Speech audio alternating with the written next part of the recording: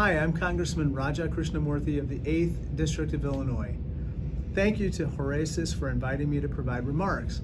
And thank you to Dr. Frank Jürgen Richter for inviting me as well.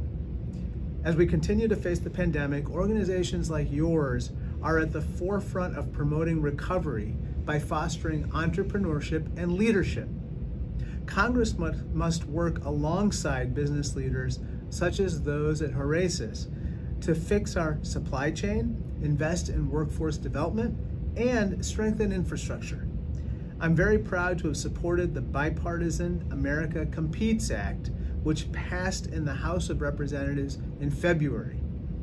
The America Competes Act will strengthen our supply chain by sourcing critical goods domestically, and it invests in American industries to increase our global competitiveness, especially in relationship to the People's Republic of China. The America Competes Act creates opportunities for workers to access in-demand skills. Addressing the skills gap is something I have worked extensively on in Congress through career and technical education legislation and workforce development programming. We are setting the stage for a prosperous industry and economic future in the post-COVID world. The economic growth and American leadership that we hope to see in the post-COVID world would not be possible without exceptional leaders, entrepreneurs, and global change makers like all of you. Thank you so much. Hi, everyone. I am really pleased to have an opportunity to share this panel with you today. My apologies for not being here live. Calendars didn't permit it this time around. I wanted to tell you a little bit about the work that I do here in the Department of the Air Force, and then talk a little bit about how technology and the way that we comprehend it in the department plays into the partnership that is the focus of this event today. So the chief scientist of the Air Force, which is the position that I hold, is responsible for providing good, sound scientific advice to the Secretary of the Air Force, as well as the Chief of the Air Force and the Chief of Space Operations for our newest service here in the United States, the United States Space Force. So this is the role that I have at this moment. Reflecting on your work and the kinds of things that you'll be talking about today, I wanted to emphasize a little bit how partnerships like these that are comprehended with our NATO allies are really critical in not only building national security, which of course is our business here in the Department of the Air Force, but also economic security. There are so many areas that do and would benefit from even more cooperation and collaboration. And I tend to think of them in two buckets.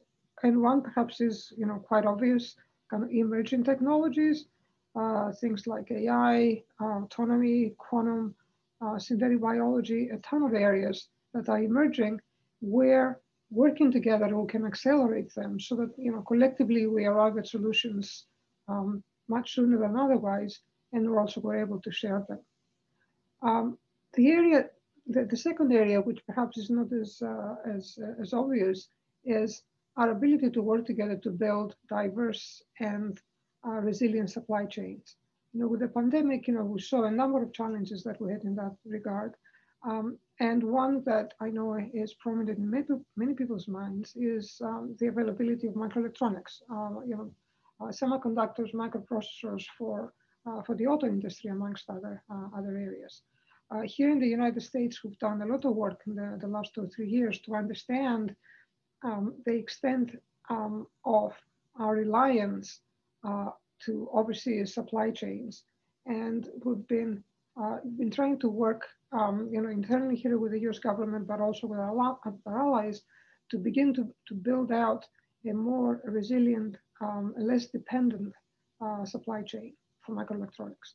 We see a particularly ripe opportunity for collaboration to build those kind of new factories, new fabs, new design centers, not only here in the United States, but also in partner countries in Europe. And it's interesting, of course, that as we've been developing our own microelectronic strategy government-wide, the European Union has been doing the same thing in your environment. The last thing I wanted to mention, and I wanted to make a special mention of that, is space. When the Space Force was created 2 years ago, one of the key kind of tenets of the service is that there will never come a day where we will not have access to space. Just think about GPS and GPS disappearing, what the impact of that would be, on daily life, on national security, but also on economic security. The impact on, in terms of economics is counted in the billions for a day. So the Space Force and of course the technologies that go with it really call for responsible use of space, all the way from maintaining access to making sure that debris doesn't that doesn't create operational difficulties for key assets that everybody relies on, but also looking at the out years and looking at the way that space activity, commercial space activity is expanding. Our goal is to work with our allies to create and establish democratic norms that will really ensure access for everyone in this new domain of economic activity. So many things to unpack there. I know that my colleagues on the panel here will do all of these topics and more justice. I wanted to thank Frank-Jürgen Richter for giving me the opportunity to be part of this today, and also my co-panelists, Luca and Carmelo, as well as Rosalind for moderating this panel. Thank you so much. I wish you a great day and lots of wonderful information exchange. Thank you.